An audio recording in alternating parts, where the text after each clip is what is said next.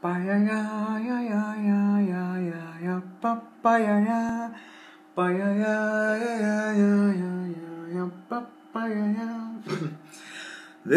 used to be a great tower alone on the sea.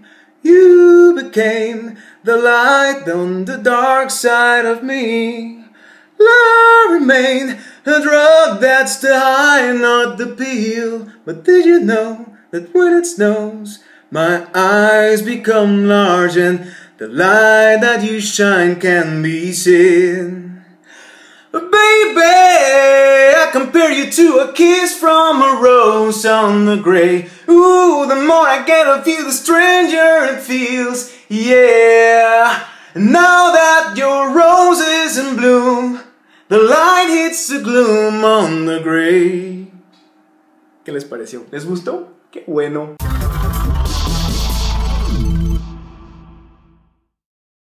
Hola, ¿cómo están? Bienvenidos una vez más al canal de Macakiux. Eso que les canté fue Kiss from a Rose. Es una canción muy bonita que me gusta mucho. Por eso se las canté. Por eso y porque amanecí con ella en la cabeza. No sé ni por qué. A lo mejor soñé algo. O no sé, pero amanecí con ella en la cabeza. Y luego dije, se las voy a cantar en el vlog. Y luego me di cuenta que no me la sabía. Así que ahorita estaba viendo la letra. Aquí, internet es fabuloso para eso. Para hacerlo parecer a uno mucho más inteligente de lo que es. Y es muy padre, aunque me di cuenta que ya cuando vi lo que dice, me di cuenta que no tiene mucho sentido. Con muchas buenas canciones, cuando las analizas te das cuenta que son puras incoherencias. Pero está muy padre, a mí me gusta mucho. Fue parte del soundtrack de una película que se considera la peor película de las de Batman de los 90s, que se llama Batman Forever. No sé si la han visto. No se la pierdan, es buena. Bueno, a mí me gusta personalmente. Si uno se transporta a aquel tiempo, tiene su mérito, está padre. Fue después de las de Tim Burton. Tim Burton hizo la primera Batman, luego Batman Regresa, y esta fue la tercera. A mí me gustó mucho la primera Batman, la de Tim Burton. Luego la segunda, también dirigida por Tim Burton, me cansó porque era más de lo mismo. Más oscuridad, muy gótica y muy oscura. No porque esté en contra de lo gótico y lo oscuro, pero de repente cansa.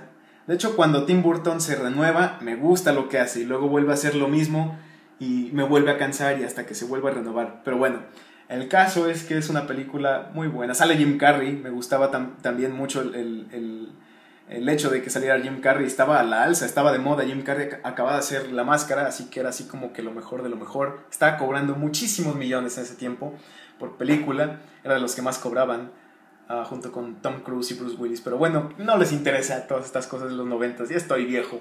Jesús, María y José. El caso es que está muy chida esta canción. También parte de ese soundtrack hay una canción de YouTube que, si ustedes son suscriptores de mi blog, probablemente se enteren de que YouTube es de mis bandas favoritas, de mis más grandes bandas favoritas. La canción se llama Hold Me, Thrill Me, Kiss Me, Kill Me. Es muy buena. Bueno, una sola canción por blog creo que basta. No se las voy a cantar, no se apuren, no se preocupen. Espero que les haya gustado la de Seal, y si no, pues ni modo. Ahorita me puse el disfraz de ñoño porque les voy a platicar algo. Bueno, les voy a enseñar un mapa que me compartió un amigo en Facebook y que voy a compartir en Facebook para que lo chequen. Síganme en Facebook y en Twitter, por cierto, lo voy a compartir en los dos.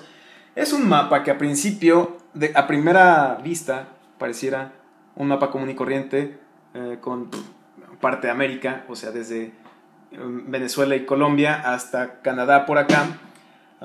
Y hasta que te fijas en los nombres te das cuenta que hay algo extraño, como el hecho de que en lugar de México dice, bueno, esto está en inglés, pero si lo traduces dice ombligo de la luna. Para los que no sabían, esto es lo que significa México. O Guadalajara, aquí dice Stone Water, que es agua rocosa, porque Guadalajara viene del árabe por la ciudad española de Guadalajara, y quiere decir río que corre entre piedras o algo así. Entonces tiene todos los orígenes etimológicos de todos los nombres de ciudades o estados de la región, desde Estados Unidos, o por ejemplo Nicaragua, dice, aquí hay gente. Quiere decir que ese fue el nombre que le pusieron a Nicaragua porque probablemente los nativos dijeron Nicaragua, que significaba aquí estamos, y pensaron que era el nombre de la región. O Yucatán, que aquí dice I don't understand you, y quiere decir no te entiendo.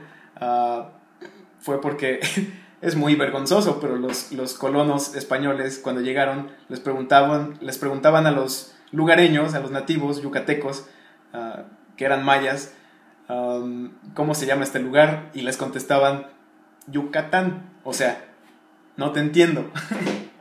Y así se le quedó para la posteridad y hasta ahora nos damos cuenta que, bueno, son puras incoherencias.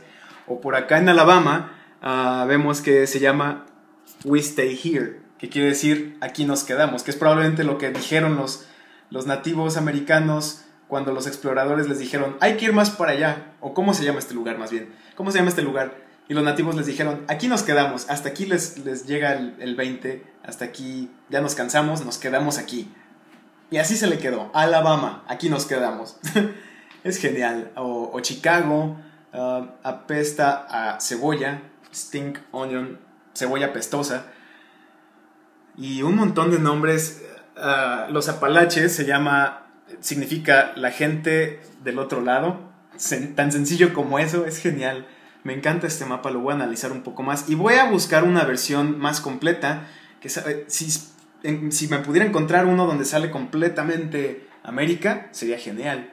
Aunque hay unas cosas que no entiendo muy bien. Por ejemplo, aquí vemos que Caracas y Habana permanecen con sus nombres originales, lo cual se me hace muy extraño porque todos los demás están traducidos. Yo estaba pensando que probablemente sea porque cuando llegaron los exploradores o colonos y probablemente las tribus indígenas de esos lugares no eran tan amistosas, pelearon y acabaron con genocidio. Primero supieron, este lugar se llama Caracas, pero no pudieron tener mucho intercambio cultural antes de que desaparecieran estas civilizaciones y no se pudo llegar a traducir los nombres, a llegar a saber qué es lo que significa Caracas o de dónde viene la palabra Caracas o Habana.